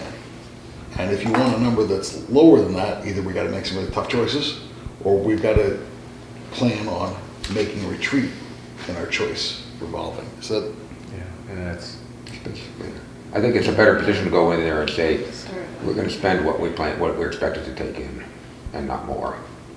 I would, yeah, I just didn't, after last year, I felt like I committed to the select board and the finance committee that we're not going to put more salaries on school choice. We're not going to go back where we are. I do think that being able to have it level funded is equally important. If we are going to put salaries on there, at least we're not going to be losing money. I can work with that. The one thing that jumps out to me is if we take an IA salary off, then the general budget goes up to about 5.23 in that area. If we just do the 9,000, it's going to be like at 4.8, 4.9, and I think that difference between 4.9 and 5.1 Yeah, I'd rather do the 4 something. is huge. yeah. Just when people just look at that number. You're at the clothing store and it's Yep. right, Yeah. 19.99 Yeah. as opposed to 20. Yeah, that's why, that was the reason for doing just the 9,000. So I just did this, and if we pull one IA off and put the IA back to local, it's 5.4. And then if we do the 17,000 if we did 17,000, it's 5.17, so we're still gonna be No, over but we're 5. saying that just change the, Just 9? Just 9. take 9,000 Okay, I'm sorry. off of the I spending. heard the 17 before. I'll take 9,000 off of the So spending. that'll put us under 5 then, Yeah. just under 5. So that whatever it takes, so the anticipated year-end balance for '21 is the same as the, I'm sorry, as the anticipated year-end balance for FY '20. And to Gary's point, we're gonna probably do better. We think we can do better. We're not gonna, our plan walking in. But the point of having a cushion is you don't know, Stu. Exactly, exactly. But I think that's a stronger position going in than just some arbitrary, I mean, it's sort of like a reason to peg to that number, which puts you at a 4.8 or 4.9. okay, we got it. Can you live with that? I was going to think about that too after. Can you live with that? I mean, that to me is, I'm fine with Keith getting all the credit. If it goes wrong, it was his idea. I just thought of it first. I second that. and so, I mean, and are you guys okay with that? So what we'll do is we will draw this up. I'm speaking for Shelley because she's doing all the work on this. Shelley will draw this up and we will send it out to you. And if there's a major problem with it, then you can respond. If you can't obviously do business via email, but you can respond back and I can respond to the whole committee that we have a problem and then we can decide. We have to meet again if things aren't, or if you have individual kind of concerns, you contact Shelley individually and then we have the general idea of where we're going. And Shelley, it was like, it will end up someplace 4.8, 4.9. Yeah. Okay. So I don't know if you will just put that in your pocket. Say again? So it looks like we're going to present something that will come in at 4.8 to 4.9. Yeah. That's- Okay, with having our school choice expenditures matching our projected revenue for the year. So we're not digging into the school choice money.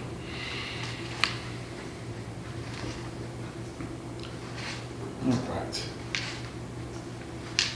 So on to the review of Union 38 one-year settlement agreement, followed by a vote. So, I would recommend putting that at the end. Okay. Only because you're allowed to go to executive session to discuss it if you need to, Fair enough. or we can just go ahead and vote it. It's up to Yeah. you. We can, I mean, either way, I don't mean to. Is there any, we just voted? Good. I have no discussion. So basically, I'll say what it is, and then you guys can you decide. So basically, you know, as an email I sent out, we are looking for a one-year agreement that is backdated to July 1, 2019 to June 30th of this year. And we're talking about a 1% increase for steps 3 through 13 and a 2% increase for steps 14 to 20. 14 and 20. And we are going to continue to go right back into negotiations for a 3-year contract, and we're looking to set up those talks already. So, So that again was 1% for steps, 3 to 13, yep, 2% for steps 14 and 20. great. Just got one quick question. I don't think it's anything that's needs to go into executive session, but does the negotiation start from scratch again, or do they start from where they? We're gonna pick up where we left off, because we did a lot of work that has nothing to do with finances before that. I think both sides agreed to that, and we just want to talk more about. Just vote on I'll it. just talk about it, and you guys can say you want to go to executive session. That's it. But basically, in the last round, the teachers proposed a different kind of salary, a different way to address the salary gap between Frontier and Union 38, and the proportion of money, which is going to take a lot of back and forth and conversation. That we basically said we're concerned that may take several months, and perhaps we should start with a one-year settlement to kind of bring down some of the tensions around this, and so they kind of come to the table to talk about this new idea. And so the negotiation committee was open to looking at this new idea, but the caveat was there's a lot of questions behind it, and that it's like kind of feels like we were starting from scratch on the finance end, and so that's kind of where we left off, and that's why. So yeah, we're going to continue negotiation, but we're going to be looking again, both sides, I imagine, are going to want a 3-year contract. Make a motion that we approve the one-year agreement with the Union 38 teachers. So moved. I'll second. All in favor? Sign your left way, sir. God, policies.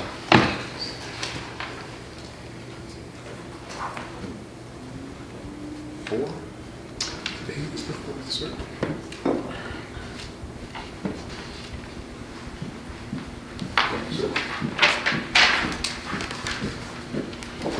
All right.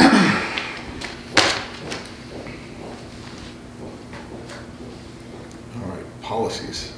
All right, so we received, and so Jessica asked us before the meeting began, but actually it's probably good for me to kind of go through it. So we're part of MASC, Massachusetts School, Association of School Committees, and they kind of give us updates on policies that we should be updating, okay? And so they sent out 30 policies to update. Some of them are just small language things, and so as we're going through them, Don and I are both, Don's kind of the head of keeping track of our policies, which ones are which versions, that kind of stuff. But we're going through them, we're going to bring forward the ones that are most significant, and then just show the ones that, we'll probably put them all on there, but there's some that are significantly changed, there's some like it's one line, or that kind of thing. So they probably all have to be brought back before school committee, but remember our policy. So you've got this policy newsletter, which is really your cliff notes onto what the changes to the policy are, okay? A lot of them are regulations on things that we rarely run into. It's good to have a policy in case it comes up, because it follows either a new law or either court cases, which would be law, but trying to keep us out of getting into trouble and that kind of thing. So remember, our policy thing is we have a first time reading and then a second time votes. Tonight's just the reading of the first group of policies. The first one is don't know how you want to do this one, Jamal. Let me just kind of go through each one. Why not? I mean, I'll just kind of give you the brief overview of where they're at. The first one is a new educational equality. It's a new MASC policy, basically looking to make sure that, making sure that, you know, that all students are being treated equally and such. The second policy is equal education opportunities, which was updated by MASC in February.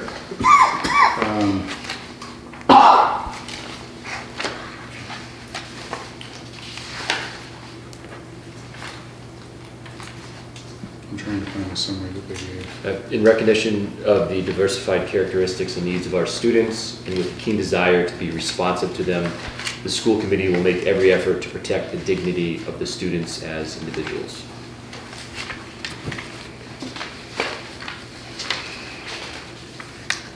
So that, I was looking for this, that was the actual thing. I was trying to look for the summary on that. And then the next one is the homeless students enrollment, rights and services. It feels like we just did that, but then they updated it again.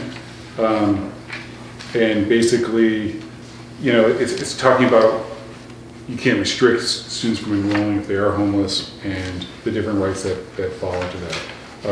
Information regarding homeless students, living arrangements should be considered a new student education record, not directory information. Such records may not be disclosed without the consent of a parent or satisfaction of another student privacy-related exemption. And it talks about students being able to stay in their school of origin. You know, basically they're trying to create less disruption to students who are, whose lives have found them to be homeless in transition and that kind of thing, where they're trying to keep them in the same school because being bounced around. And then, so kind of that's the overview there. The other one, the next one is educational opportunities for military children. The update has been updated to reflect expanded definition of eligible students, which now includes not only children of active duty personnel, but children of veterans who have been severely injured and medically discharged, and children of active duty personnel who dies on active duty. So, again, small language change on military children. And then educational opportunities for children in foster care. Attendance rights by living in attendance areas, other student assignment policies, or inter-district choice options are available for students in foster care and homeless families. On the same terms as families who reside in the district, according to the district, will provide transportation services to the school no matter comparable to the transportation provided for all the students in the district. So that's the highlighted change there. So again, small things of the rules that we have to follow when working with those with students in foster care, students and opportunities for military children as well. So yeah, I mean, when it's DESI compliance, I was on this policy subcommittee. When they were little frontier policies, we could debate them. Yep. This kind of stuff. You pretty much have to understand. These are pretty straightforward. I mean, and there was the question, this was brought up, I think, at the Frontier meeting, was that Frontier meeting, Keith, where they kind of talked about, well, so the Frontier has a subcommittee for policies alone. Yeah. Should that committee get together and review all these? I mean, these are such boilerplate ones. Yeah. It's, it's different than when you're changing what you're doing. This is, there's not much argument that we should be doing these things, and it's following the law. And so you could expand on it, but Yeah. I think it's pretty straightforward. So anyways, that's the first time reading. You can look them over, and if you have any questions, you can feel free to grab me outside of school time, so to speak, outside of business time, and I can try to answer them or just bring your questions to the next meeting. But if you have a really complicated question, give me a heads up so I can make sure I can get you that data on that one. All right? All right, we'll vote those next time. Yeah, committee reports. Collaborative? There was a collaborative meeting the other night. There's a presentation on vaping and tobacco by a parent group. which included like lessons that could be used at different grade levels. They went over their budget, higher separation, let's see. And then a seminar on social justice at UMass at March 14th that they advocated for. A special education spending gap bill that they're trying to find support for. And then they went over a lot of the different stuff on the Student Opportunities Act. And the meal was good. Standard. Just curious, the special education gap, what specifically is the gap? We're mandated and what we're paid for. It's that when the Student Opportunity Act passed, they were assuming that schools would have 16% of students in special education spending 25% of their day in special education services. And this bill is actually written and sponsored by Joe Comerford, who believes that that is a significant underestimate. So she's she's trying to get this bill passed to commission a study to prove that that's an underestimate so that then down the line we can adjust the funding for the state. Yeah, there was some discussion about the Student Opportunities Act was sold as a major change in budget and spending, and that the actual repercussions of it are not exactly The reality is it's not. right, what was being promoted for all districts. Some districts are going to see some help, but it's not going to be this watershed change like it's kind of being sold to be. Our Chapter 70 money's up a little under 1%. Right. Thank you. Joe and Natalie did an event at our town hall, was it just last week, with the joint select boards, and somebody started by saying, thank you for passing the Student Opportunity Act, and Joe said, don't thank us. Yeah. You're not benefiting from it. Thanks for coming, Elliot. Thanks, Sue. Yeah, thank you. Be in touch. Yep. Sure. Ben? Principals report. Last Thursday, January 30th, Sunderland played host to roughly 230 guests for our International Night celebration. International Night helps to celebrate our wonderful, diverse community with international foods and music from around the world. We were sponsored by a few local businesses, including Frontier Pizza, BJ Wholesale in Greenfield, and the new Bueno Isano restaurant in South Deerfield. Additionally, our PTO, the Mass Cultural Council, the Frontier Regional CFCE grant, Frontier Girls Basketball program, who acted as the servers for the food portion of the evening, and SES staff helped to support the event. Our school psychologist and counselor, Vicki Palmer, is always the driving force behind making this event a huge success. And additionally, she worked collaboratively with Emily DeTillo and Amy Battisti, who are work with the CFCE. So thank you to them for putting it together. Hero of the Month. Our first grade students have been engaged in an ongoing civics project that ties into Massachusetts history and social science frameworks. The Hero of the Month unit helps to celebrate diversity both inside the walls of Sunderland and in general. Some of the heroes recognized up to this point include Martin Luther King Jr., Greta Thunberg, Susan B. Anthony, and Muhammad Ali. Part of this ongoing monthly project includes a writing component where students in their narrative writing pieces talk about who the heroes are in their lives. And this is the masterminds behind this incredible unit are Suzanne Wells and Alicia Reed, our first grade teachers. And today I was out of the building at a meeting, but we hosted Tom Riccardi for his Birds of Prey assembly for all students, and it was a huge hit. There was bald eagles, there was owls inside our gymnasium, and it something the students really enjoyed. That was sponsored by our PTO. And there's next week from tomorrow night is the FRSU 3A CPAC meeting, Special Education Parent Advisory Council. Next week we have a community appreciation luncheon. You may have received an invite at this point. Did you? I didn't. And so it's just recognizing all of those who serve in our community, and they're invited for a delicious meal of spaghetti and meat sauce in the cafeteria to eat with the kids.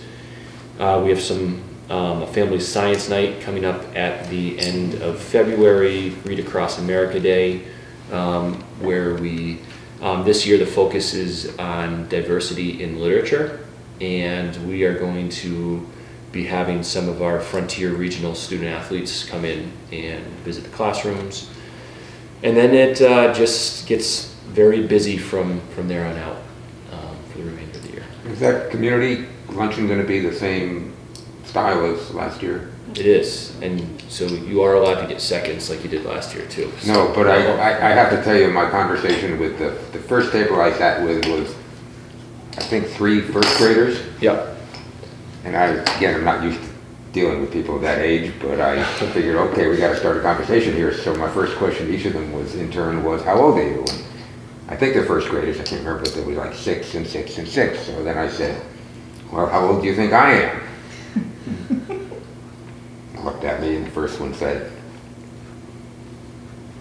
92. And then you lost them with the budget discussion. No, no, I was just somewhat taken aback, because I know I'm on in years, but 92, that's still, you know, that's a big number. You age well. So then the second one, so I turned to the next one, I said, how about you? Looked at me, he said, 89. I'm thinking, well, at least it's going in the right direction. Look at the third one, I said, well, you know, there's still hope here, you know, whatever. Third one came in at 99. Yeah. So I was like, you know, I guess you learn to adjust and do it. The invitation stands, right? Yes, there you go. I will say you're far more popular if you come in full equipment as the firefighters and police officers. Yeah. They were far more popular than us guys in suits. What's the equipment for a school committee? Well, you can show up in your biking outfit. Oh, I had a great time. I mean, it was fine, and it was, you know, it was cool. Mm-hmm. Outstanding. Yep. So what day is that? Because I hadn't gotten that. That is, an email just went out, and I'll double check. I put it on my calendar, so. That's next Thursday. 13th. Okay. And it's from 12 to 1, and the snow date being the 14th. Okay.